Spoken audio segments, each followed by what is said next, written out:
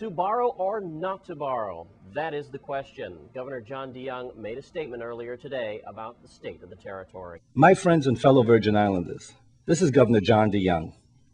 The reason I'm speaking to you today is to reinforce our plans to ensure the functioning of government in these very difficult times and to explain without rhetoric a very important issue before the 28th legislature. What I will speak of today cannot be spoken without facts, without reason, and without serious regard for the welfare of our people. I speak of my desire to continue to operate our government in a manner that continues to provide employment to our people, services to our residents, and ensure confidence to our business community during this period of economic uncertainty. The upcoming vote in the legislature on Bill 280227 on Tuesday, May 4th, is when your senators will decide whether our government will be authorized to do what we need to do to keep operating and providing vital services at expected levels over the coming months.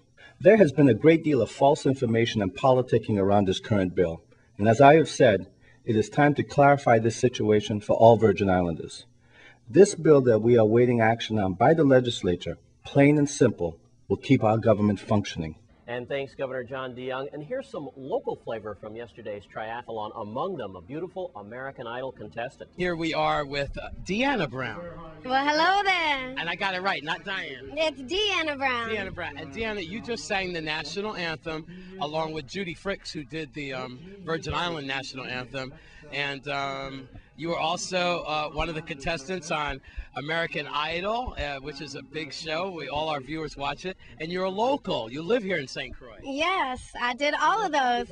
Judy Fricks was nice enough to let me sing the national anthem. She usually does it. And then I am staying on St. Croix now. I have an album that I've done. And there's a studio here now, too. It's called Aqua Sound Studio. Yeah, you got to show us that CD. Here it is, Deanna Brown. And what is the name of it there? The name of the CD is Traveler. Traveler. Traveler. Is this your first one? It is my debut album. Wow. And little picture of St. Croix back there. Is it going to oh, this is St. Croix, too. What brought you here? My friend brought me here from LA in order to record and try to make something happen musically. So wonderful. Now, your ultimate goal, you were telling me, is to perform at the Super Bowl. That's it. Since 4th grade, I've been wanting to sing the national anthem for a Super Bowl. So well, you're getting closer. I'm getting closer. Triathlon, Super Bowl. Right? There you go. Hopefully, it'll go in that order too. All right. Well, now, is this your first Virgin Island triathlon that you've experienced? It is. What do you think? Oh, it's fantastic. But I'm glad that I'm the choir girl and not in the water. Right. And now you're from Kentucky. Kentucky. Right. Louisville. Tell us, is Louisville, Kentucky, and St. Croix, Virgin Islands similar in any ways? It's not very similar. Kentucky and the Virgin Islands are not very similar, no. All right, but in other words, friendly. It's friendly. There you go. Yes. But you're having a great time. I'm having a fantastic time. All right. Well, thank you very much. Could you give us a little something a cappella? What you want to hear? Well, sing to me, baby. Give me anything. What do you have to sing to a hard-working news reporter who got up at 5 o'clock to cover the triathlon? All right, hold on. Are you ready? Yeah, I'm ready, baby. Never know how much I love you. Never know how much I care. But when you put your arms around me, I get a fever that just can't be compared. You give me fever. When you kiss me, fever when you hold me tight, fever in the morning, fever all through the night. Hey guys, eat your heart out. I told you to get up early. This could have been you. Thank you very much. That was beautiful. Well, we all, and especially Wes, had a time of our life at the Ironman yesterday. And on St. Thomas, it was Carnival. And here's Lee Carl with some highlights. From the sidewalk in front of Carnival Village to the rocky shoreline hugging the legislature, the best spots on the island was Saturday night. The bittersweet boom boom of the fireworks exploding over Charlottemaga Harbor provided the perfect end to the day's festivities. Last hurrah for the revelers. I could watch them from my house in Blackbeard's Hill.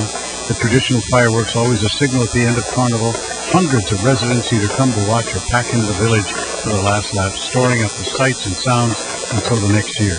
This time around, the final festivities started only a few hours after the end of the adults parade, which stretched most of the day. Bring the troop after troop to the Post Office Grand Hotel Square, one of the best parades ever seen in recent years, so says the source. And while everyone was coated in thick film of sweat. By the time the 6 p.m. rolled around, there was also no end of cheers and laughter that rang throughout the air. And the music was a little sweeter this year, costumes a little brighter, and more elaborate, hard to tell. But once released, the carnival bug was infectious, biting everyone from performers in the streets, the little ones bouncing a true bacchanal, many said. All the old favorites were out too, some of the troops amassing huge numbers, like the Trinidad Carnival, broken up to as many as 8 and 9 sections. Many forget the parade participants are judged in their performance as they come in to the Grand Hotel Square.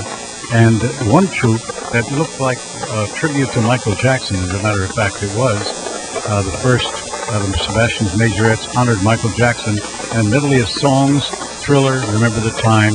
19-year-old Joel Claudio, a student from Puerto Rico, was training with the group, had been mastering his baton skills for more than years. Also on hand, Senator Sean Michael Malone. Well, you got the idea. And the one-man act, Chester Mighty Groover, Charles Matthew and his Shaka Zulu group. It was very, very special. And so it's been a good day, everyone said.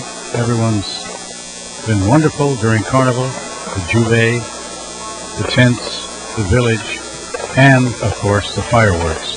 To the tune of Steel Band, played on the PA system from WSCA as it wrapped up Carnival 2010, slipping into the history books. In St. Thomas, Lee Carl for News Channel 8.